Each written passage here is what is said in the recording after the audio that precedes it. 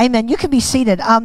You know, this journey started, and this issue of divine reversal. I mean, we've been participating with national events for decades now. But I want to kind of just bring this into focus about where do we go from here, because as I said, I believe that this is a new beginning in our nation. You realize that what happened is that on Friday, up until that point, abortion, or can I say it this way, a blood sacrifice altar, was codified through a Supreme Court decision from 1973 that legalized 63 million abortions. That's a lot of bloodshed. And I think that if you really look back on the history of our nation and the history of what's happened since that point, you can see that we're not a better nation because of it. That a lot of things have shaken in our nation, and a lot of things that have to do with family values have shaken.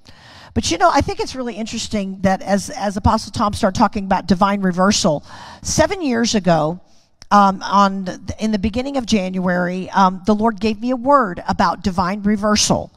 And we started preaching divine reversal out of the book of Esther. And Esther, for those of you that know, you know that the book of Esther doesn't actually even mention God. Do you know that? But it mentions the king. And so you've got the king Ahasuerus, who was a wicked pagan king. And Hebrew scholars actually say that every place you see the king's full name, King Ahasuerus, it talks about what he did in that day. But then there's also another layer that's talking about the King of Kings.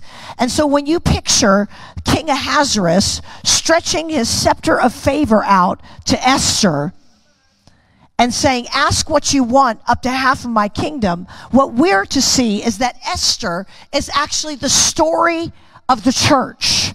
It's the story of the ecclesia who has been brought up in a time to overthrow a decree of death and destruction.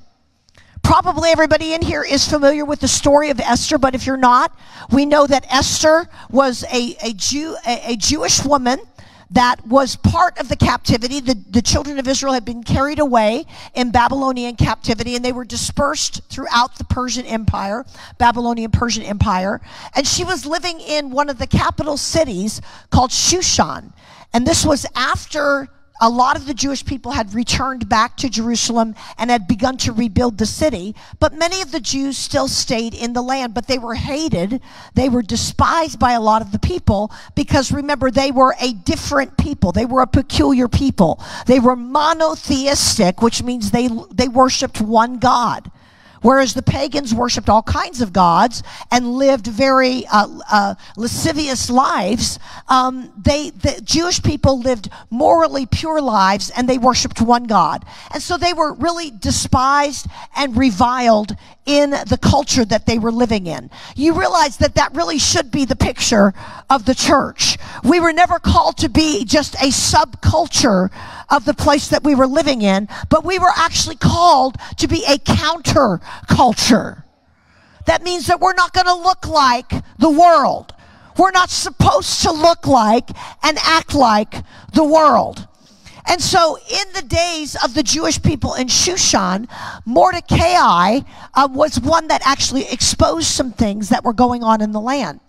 And so there was this evil, wicked man whose name was Hamon. Not Hamon. Okay? Don't be like casting out the spirit of Hamon, okay? That is our name. Hamon, all right? So Hamon was an enemy of the Jews, and it says this of Hamon. It says that he was the son of Hamadatha. Hamadatha means double, which I believe in this case was double wickedness. How many are believing that God's going to give us double for our trouble? Amen? So he was the son of Hamadatha, but it says repeatedly that he was an Agagite. Well, what is an Agagite? An Agagite is a descendant of the Amalekite king Agag.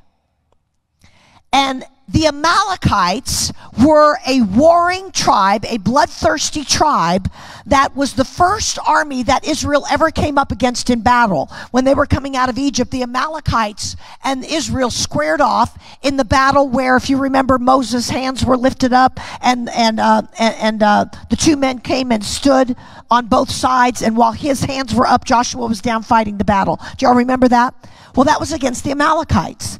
And the Amalekites' name actually means robber or plunderer, and it means bloodthirsty. It actually means blood liquor is what the name means, but very bloodthirsty. And so we see the Amalekites are a spirit of robbery that are sent against the people of God to rob, to steal, to kill, and to destroy. Does it sound familiar to you? Come on. Jesus said in John 10:10, the thief comes but to steal, kill, and destroy, but I have come to give you life, and life more abundantly. That phrase, life more abundantly, means superior in quality and superabundant in quantity, exceedingly, abundantly, far and beyond. When you look it up, it means more. How many believe God wants to give us more? It means more and more and more. That's what it says when you look that word up. And so the Amalekites were a spirit of robbery. They came to rob several different things. They came to rob your prosperity, because it was the Amalekites that fought in the days of Gideon in Judges chapter 6, and it says that they robbed the threshing floor with the tribe of the Midianites. They were always robbing from Israel. And how many know that that's what the devil wants to do? He wants to rob. But they also were sent to cut off posterity. You know what posterity is? That's our children, our children's children, and our children's children's children. It's a bloodthirsty spirit. Does it just kind of describe this whole thing? And so what Hamon did is he made a decree in Shushan that was distributed to all the provinces of the empire. And here's what his decree said. It said, on the 13th day of Adar, that's a month, that wherever you find a Jewish person, or let's put it this way, wherever you find one of God's people, you can rise up and kill them and take their possessions. So you see right there, that Amalekite spirit wanted to cut off prosperity and posterity.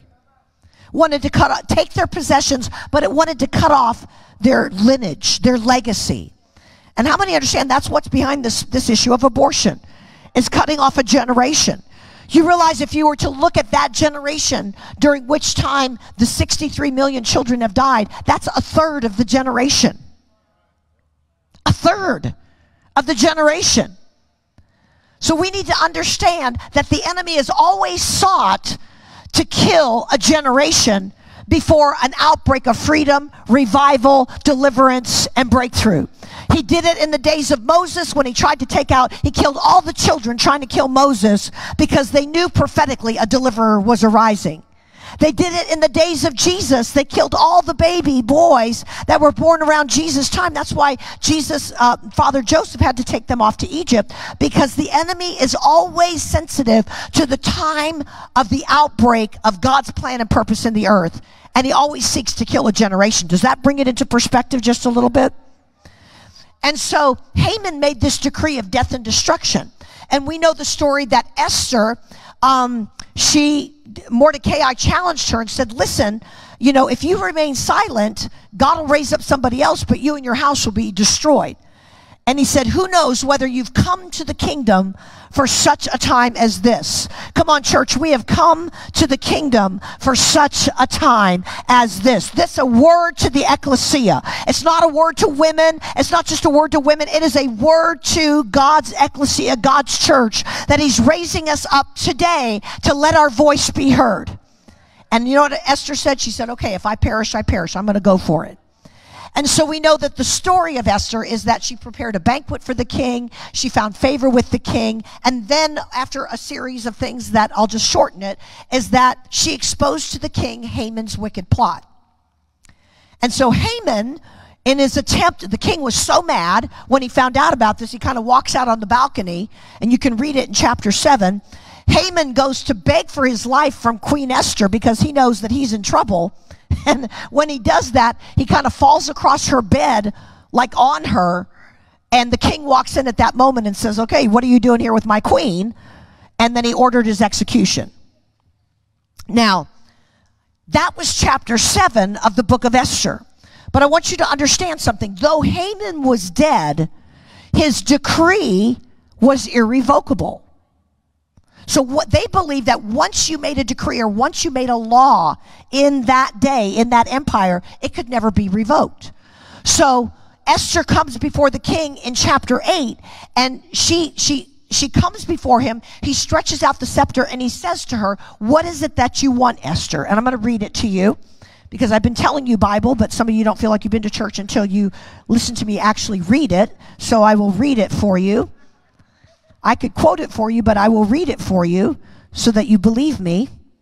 All right, so then King Ahasuerus said to Queen Esther, verse 7, of chapter 8, then King Ahasuerus said to Queen Esther and Mordecai the Jew, indeed I have given Esther the house of Hamon, and they have hanged him on the gallows because he tried to lay his hands on the Jews. Listen to what he says. He says, you yourself write a new decree.